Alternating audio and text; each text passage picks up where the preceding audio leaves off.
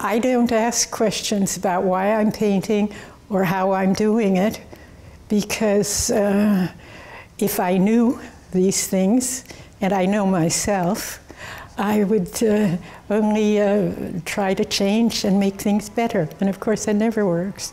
So I can describe the technical stuff.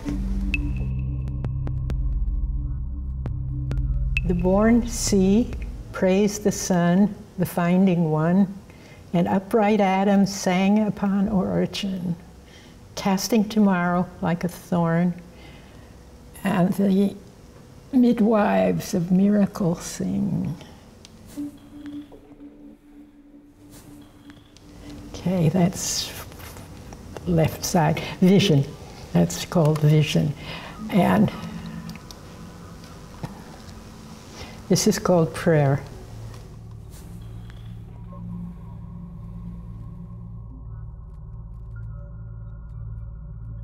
So I think I should give you one thing else, which would be the two of them next to each other.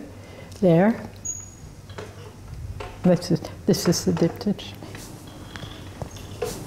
The colors speak. They speak to each other, and they compare each other, and then they go off color a little bit. Also, the background on this painting is a very famous photograph of the Brazilian coal miners. Every one of these dots is a miner. In the name of the lost, the workers, and so on.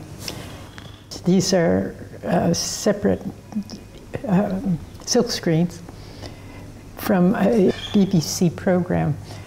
Actually, it was a ballet dancer revisiting her home, her birthplace, Russia. It's a very dirty dance. He's mooning. He's mooning the audience. This is from a Dylan Thomas poem. There's vision and prayer. This is prayer. In the name of the lost. And I've moved some of the sentences around, so it's not exactly a quote, but the phrases are his, and I've put it together a different way. Shame on me, bad girl. But artists can do anything they want. Do you know, in the list of things, of jobs, and things that people value most, architecture is first, and art is the bottom, like around with garbage men. And so, for that reason, we are allowed to live any way we want to say anything we want to be as clean or dirty as we wish. And actually, it works for me.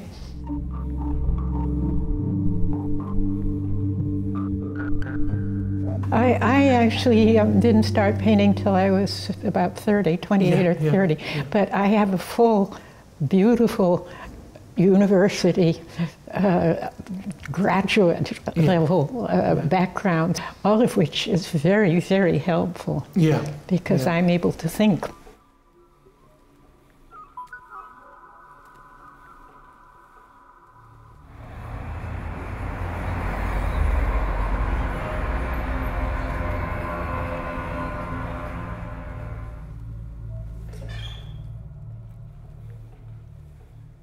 You change your place to change your intentions sometimes. I mean, I left New York and America in order to make a different kind of work. I knew if I stayed, because I'd been successful, that they would keep me there.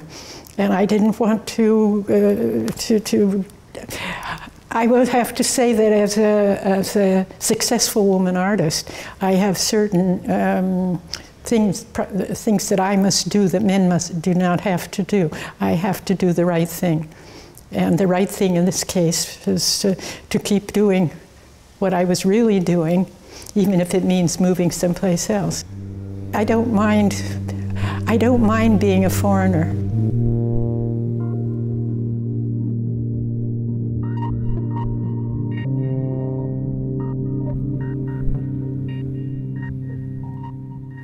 I make the painting on the computer first, with pictures. I used to take clippings and things that I was interested in, and take them over to a big table and mess with them. Try this here and there, and I find a story that begins to work. I've chosen them for some reason. They go together. I don't quite know why. I don't even know what story I want to tell. But then I begin to see that this comes from that, or they repeat each other, or they clash with each other. Then something's missing. Oh, I'll go shopping. I look in the books. Now I look on the internet, which is great fun. Page after page of possibilities. If I just know what it should be in terms of its meaning. I mean, figures have meanings. And you have to keep control over that.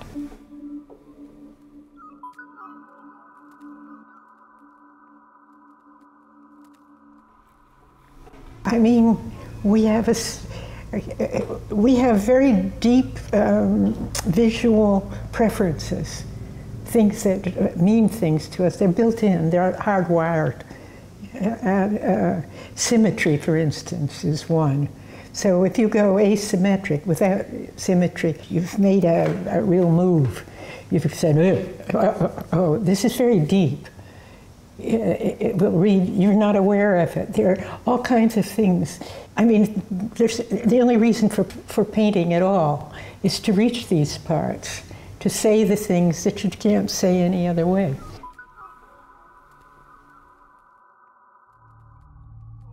Painting is poetry. And poetry is for all the things that are unsayable, unknowable. This is it. And then I went into a description of painting as primary language, which has no tense, you know. It's there, it's now. Dream language, animal language, and so forth. This is what we do. We go very deep, and hopefully beautifully, or in an ugly way. There are ways of doing it. And we certainly allow you to also go deep.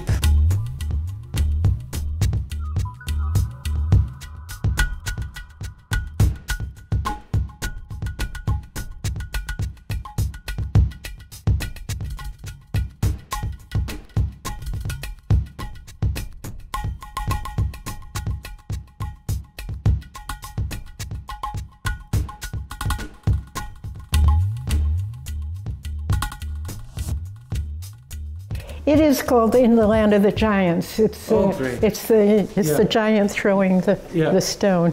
This is in Ireland. Yeah. Well, this stone was in a field nearby near my castle where I live, and it has a perfect circle hole drilled in the center of it. So I went to the postmistress and I said, "What is that?" And she said, "Oh," she said, "it's called the Hurlstone, and a giant threw it there." That's just exactly right. And so I've always remembered that. In Iron Age days, so it's already thousands of years old, has one of their epic heroes, Cuchulainn, who is dying, and he strapped himself to this stone so that he can die standing up. And this is the raven of death that is waiting to take his soul where? Oh, to Orion. They all go there. And so, I mean, these are correct. I wouldn't mislead. Well, I would, but I mean, I'm not. Good, I would. And this is the story I'm telling. This is not science, but half the time I've been right. This is what I'm doing right now. I'm writing another catalog on this.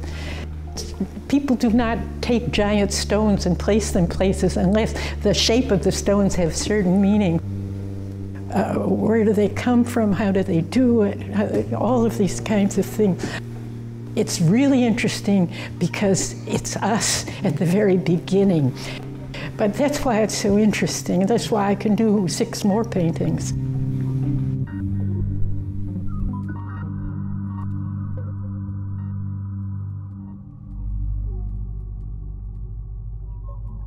This is called prayer.